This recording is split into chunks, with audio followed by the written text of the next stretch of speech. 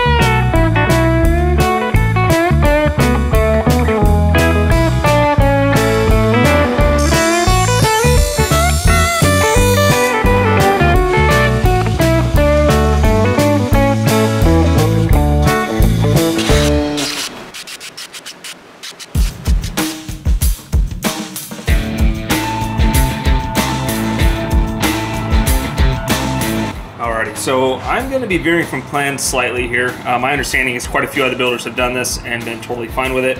But adding a couple of extra holes here for future wire runs or anything else that I need to get to the rear end of the fuselage. So we already have those two up front. I enlarged those earlier for each of these, and then you'll notice the other one here already came pre-drilled up to 3/4 of an inch there. So my plan is to follow what other builders have been doing. I took a look at Pilot Rhino's video.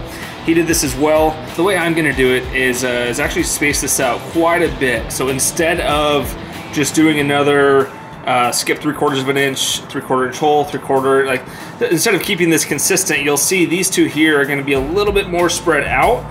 Reason being, we're not sure what we're gonna be running to the back end.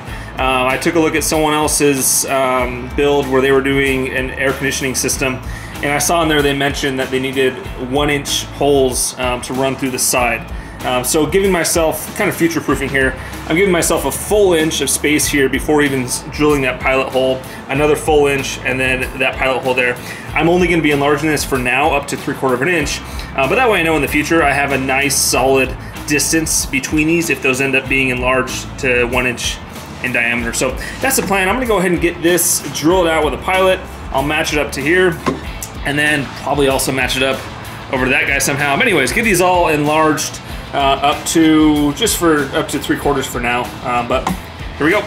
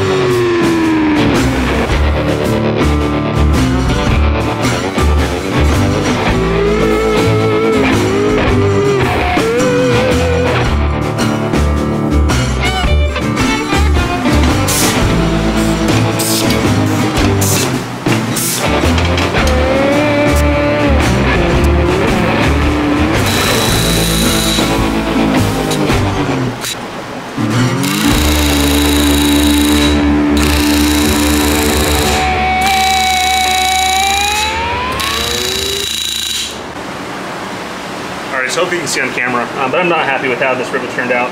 I've already started the process of drilling it out, which is why you'll see it scuffed up. But what happened is with these nut plates already in place, it's hard to get the bucking bar in there. So if I was to do this again, I would hold off on doing these nut plates now and just do them after the fact, because it's easy to get a squeezer in here and plunk them after. But the issue I'm having is the nut plate is pushing the bucking bar away, so it's hard to get any of these bars. I mean, I've had that bucking bar, this bucking bar, and the good old tungsten bucking bar, and I just can't get in there. The first one went fine. I did not have issues with it leaning over. I think it was out of sheer luck. I think I used this one. Anyways, first one I did fine. This one, like I had worried, it started to lean right away. So I've already drilled the manufacturer head side off, popped it off, and now I'm going through the struggle of getting it out of there. But I'll pull that out of there and then reassess how I want to do this and how I want to get this rivet done.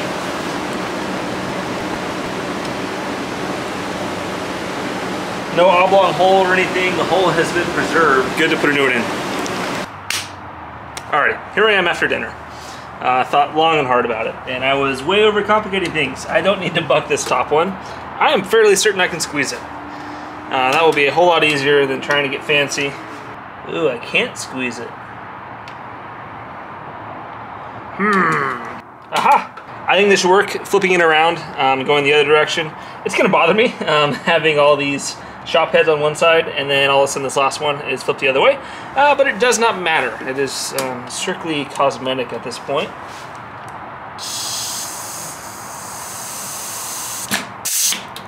Bring it around to the other side. Gotta adjust the rivet squeezer and give it one more ka-chunk and we should be there.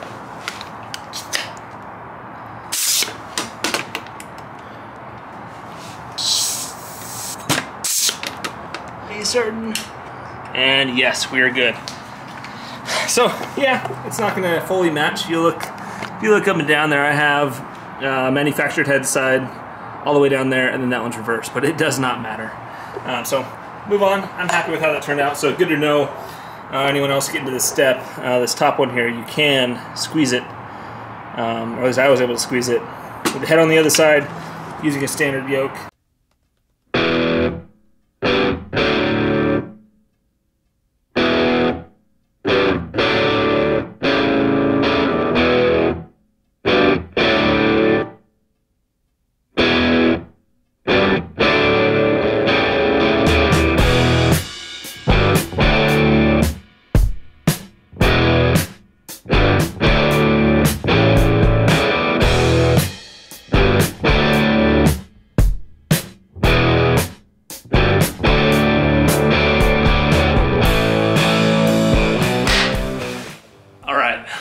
We're done.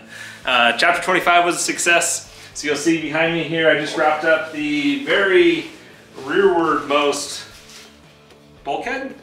Anyways, this one was super straightforward. It was a total of, I can't count right now because it's midnight, but was that 24 rivets, very straightforward. The other bulkhead, all these were very straightforward. The only real, not necessarily gotchas, but just really hard parts of riveting were these blocks here. You're probably not gonna be able to see on camera. I'll post it up close clip somewhere on the screen here. But these blocks that are behind here, you'll see this one is already riveted on. You'll see there's not 2 bolts there. I had to leave these 2 bolts temporarily on there. I had issues riveting. I had to drill it out multiple times, and Vans only gave us just enough pretty much to do it. I think they gave me 2 or 3 extras. I drilled out those 3 extras. So anyways, they're on order from Aircraft Spruce. I only need 1. But I would say the easiest way to rivet that is not to try back riveting, not try bucking, but instead use those big old hefty Nip-X pliers. Those worked well. Actually, I got it within spec with those pliers. That was awesome. I don't think there's any other gotchas here. I'd say that's what took you the longest, and ultimately the Nip-X pliers worked best for you. Yeah, that was a pain. Yeah. Yeah, and definitely that was the easiest way to do it, was those pliers. The only other weird gotcha, not really necessarily gotcha, but with my kit, I did receive a service bulletin kit. That had me so scared that I got an old spar. But this kit, from everything I understand, is only for those that are shipped before January 28th of 2021. My kit shipped January 26, 2023. I did go ahead though and verify, I put this up against it. I saw where they wanted you to upsize the holes. I verified that my midsection spar carry through bulkhead, whatever those are called. Anyways, verified that those are already upsized. So this was not applicable to me. It was just strange to get it. Not sure if anyone else who has received a kit recently has also got a service bolting kit with theirs or not. But if you're looking for a service bolting kit and need one, let me know if you're in the Phoenix area. But that's honestly everything. Pretty straightforward. Amanda, anything else? Anything else? I don't think so. This is a pretty straightforward one. Cool. Yeah. Pretty straightforward. Next section that we're jumping into, section 26, mid-fuse ribs and bottom skins. That will be a beast. So looking forward to that. So if you made it this far, thank you so much for watching. If you have any comments, feedback, concerns, or you just want to say hi down in the comments down below. And we'll see you in the next video. Adios. Adios.